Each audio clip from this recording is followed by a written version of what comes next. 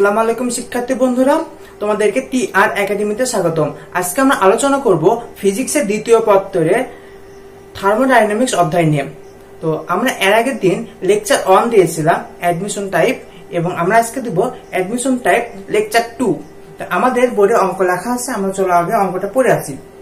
অঙ্কতে লেখা হয়েছে যে একটা ফ্রিজের অভ্যন্তরীণ তাপমাত্রা -20 ডিগ্রি সেলসিয়াস, বাহ্যিক তাপমাত্রা 27 ডিগ্রি সেলসিয়াস, 10 লিটার পানিকে বরফে পরিণত করতে 3 আওয়ার সময় লাগে। ফ্রিজের ক্ষমতা কত, কার্যগুণক কত? তুমি একটা জিনিস নরমালি চিন্তা করো। নরমালি তুমি কিভাবে চিন্তা করবা? নরমালি তুমি চিন্তা করো যে তুমি একটা বোতলে করে ফ্রিজে পানি রাখতে গেছিলাম। ফ্রিজে নরমালে যদি তুমি নরমালে বা ডিপে যদি তুমি পানি রাখো, মানে যেখানে হচ্ছে কি তাপমাত্রা খুবই লো, এরকম পজিশনে যদি তুমি ফ্রিজে পানি রাখো, তাহলে কি পানি থেকে বরফে পরিণত হবে। তাহলে কি তোমার রুম টেম্পারেচার কত, 27 ডিগ্রি সেলসিয়াস। তাহলে তুমি ফ্রিজে পানি রাখলাম, পানি থেকে বরফ হতে কিছু সময় নেবে। তাহলে কি পানি কি প্রসেসে হচ্ছে কি বরফ হবে? পানি প্রথমে 27 ডিগ্রি সেলসিয়াস থেকে প্রথমে 0 ডিগ্রি সেলসিয়াসে পানিতে পরিণত হবে। তারপর কি হবে? 0 ডিগ্রি সেলসিয়াসে পানি কি করবে? 0 ডিগ্রি সেলসিয়াসে বরফে পরিণত হবে। তারপর কি করবে? 0 ডিগ্রি সেলসিয়াস তাপমাত্রা থেকে বরফ থেকে হচ্ছে কি মাইনাস যত আমরা চাচ্ছি তত ডিগ্রি বরফে পরিণত হয়ে যাবে। এটা তো আমাদের প্রসেস। তো আমাদের কি করতে হবে? এখানে আমাদের কি হচ্ছে? তাপ কি আমাদের বর্জন হচ্ছে না গ্রহণ হচ্ছে? তুমি একটা জিনিস চিন্তা করো যে তাপ আমাদের সবসময় হ্রাস পাচ্ছে। 27 থেকে আমি 0 থেকে আবার 0 থেকে -20। তাহলে কি আমাদের এক্ষেত্রে কি তাপমাত্রা হ্রাস পাচ্ছে না? তাহলে কি পানি কর্তৃক তাপ বর্জিত দিয়ে হচ্ছে কি আমরা তাপের সূত্রে ফেলবো, তাপের Q1 এর মান বের করবো, তারপর আমরা পরে প্রসেস গ্রহণ করবো। তো চলো আমরা প্রথমে করে নিই যে পানি কর্তৃক বর্জিত তাপ, ঠিক আছে, Q = Q1। আমরা বললাম একটু আগে যে 27 ডিগ্রি থেকে 0 ডিগ্রি পানিতে পরিণত হবে, তারপর Q2 0 ডিগ্রি পানি থেকে 0 ডিগ্রি বরফে পরিণত হবে, তারপর 0 ডিগ্রি বরফ থেকে -20 ডিগ্রি বরফে পরিণত হবে, ঠিক আছে। তাহলে আমাদের Q এর সূত্র কি? Q = W × S × ΔT। তাহলে আমাদের W মান কত? 10 4200 × 27 প্লাস 10 × 3.6 × 10⁵ প্লাস তারপর কত হচ্ছে আমাদের 10 × 2100 × 20। তাহলে আমরা যদি এই মান থেকে ক্যালকুলেশন করি, তাহলে আসতেছে আমাদের কত? 4.91 × 10⁶ জুল। এটা হলো আমাদের এই কিউ এর মান, ঠিক আছে। অথবা তুমি বলতে পারো এটা হচ্ছে কি আমাদের কিউ। তো আমরা এখন একটু ক্লিন করে ফেলি যে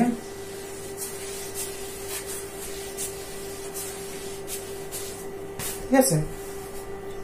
আমরা যদি এখন ক্লিন করে বলি যে এই কিউ = আমাদের Q1 = হচ্ছে কি আমাদের কত? 4.91 × 10⁶ জুল। আমরা জানি Q1/Q2 = T1/T2। এখান থেকে আমরা কি পাবো? Q2 = আমরা পাবো Q1 × T2/T1। এখানে T2 কত, T1 কত? T2 হচ্ছে কি আমাদের 27 ডিগ্রি সেলসিয়াস, আর T1 হচ্ছে কি আমাদের -20 ডিগ্রি সেলসিয়াস। তাহলে আমরা দেখো কত পাই। তাহলে 4.91 × 10⁶ × 300 / 253। এটা যদি আমরা ক্যালকুলেশন করি, এই অঙ্কটা যদি আমরা ক্যালকুলেশন করি, তাহলে আমরা পাবো 5.82 × 10⁶ জুল।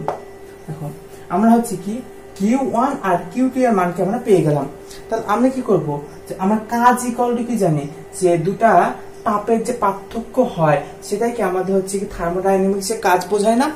যদি কাজ বোঝায়, তাহলে আমরা লিখে ফেলি W = Q2 - Q1। তাহলে কি 5.82 × 10⁶ - 4.91 × 10⁶ জুল, ঠিক আছে। তাহলে আমরা এই কাজটা যদি আমরা ক্যালকুলেট করি, কাজের মান যদি আমরা ক্যালকুলেট করে ফেলি, তাহলে ডাব্লিউ ইকুয়াল টু পাচ্ছি 9.16 × 10⁵ জুল। ঠিক আছে, এটা হলো কি আমাদের ওয়ার্ক। ক্ষমতা ইকুয়াল টু কি জানি, ওয়ার্ক বাই সময়। তাহলে কত হচ্ছে 9.16 × 10⁵, 3 আওয়ার, 3 × 3600 সেকেন্ড। তাহলে আমাদের যদি এই মানটা ক্যালকুলেট করি, এই মানটা যদি ক্যালকুলেট করা হয় তাহলে আমাদের মান হচ্ছে 84.9 ওয়াট। এটা হয়ে গেল আমাদের এই ফ্রিজের কর্মদক্ষতা।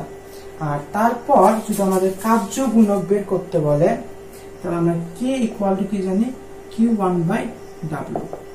তাহলে আমাদেরকে বলো যে Q1 এর মান কত ছিল, 4.91 × 10⁶, ডিভাইডেড W এর মান কত ছিল, 9.16 × 5।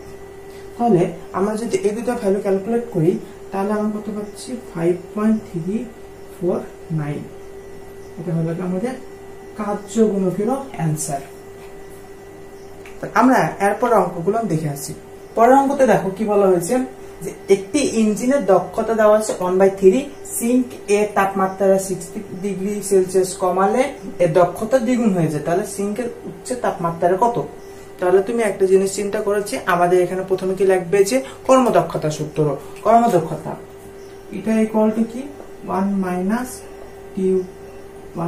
- T2/T1।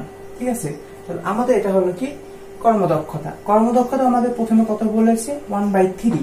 তাহলে 1/3 বসালাম, 1 - 2 - T1। তাহলে T2/T1 ইকুয়াল টু কত হচ্ছে আমাদের 2/3।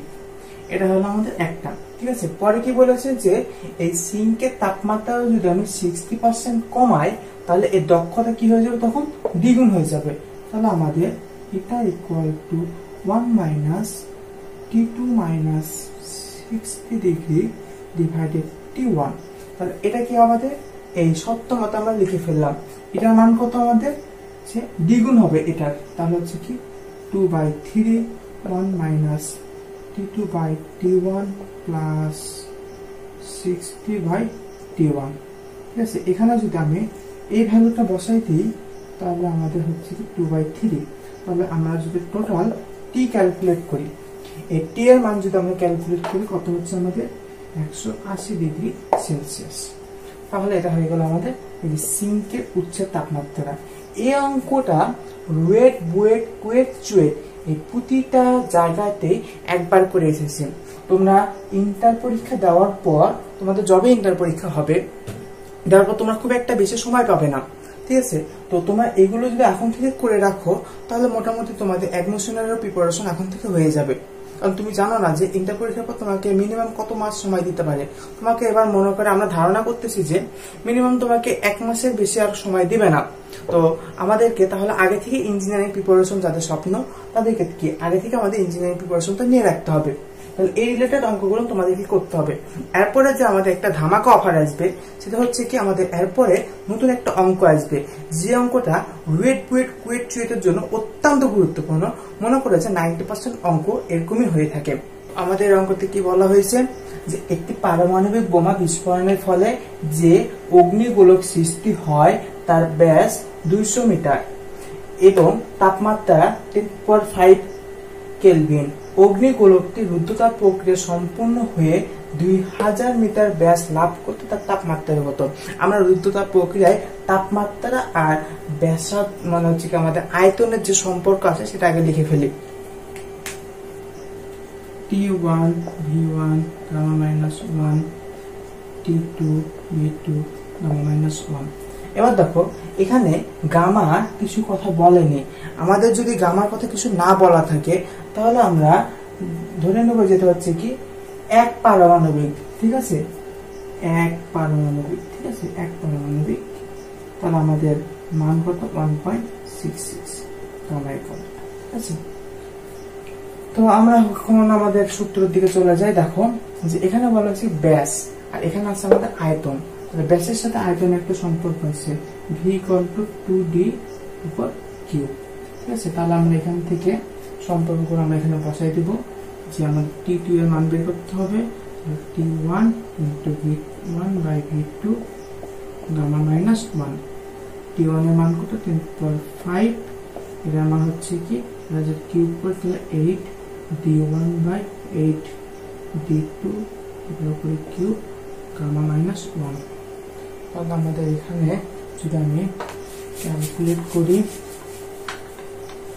তাহলে হচ্ছে কি আমাদের কত মান আসতেছে যে T2 equal to 10^5 হলো কি D1 এর মান হচ্ছে কি 200 এর উপর কিউব ডিভাইডেড 3000 এর উপর কিউব উপরে হচ্ছে কি 1.66 minus 1 आंसर আসতেছে 1047.128 কেলভিন। ঠিক আছে, তাহলে আমাদের 2 নাম্বার লেকচার আমরা এ পর্যন্ত সমাপ্ত রাখবো। আমাদের 3 নাম্বার লেকচার অতি শীঘ্রই তো আমাদের টিআর একাডেমিক গ্রুপে পোস্ট হবে। আশা করি তোমরা ভালো থাকবে, করোনা কালে তোমরা বাড়িতে থাকো, সুস্থ থাকো। আল্লাহ হাফেজ।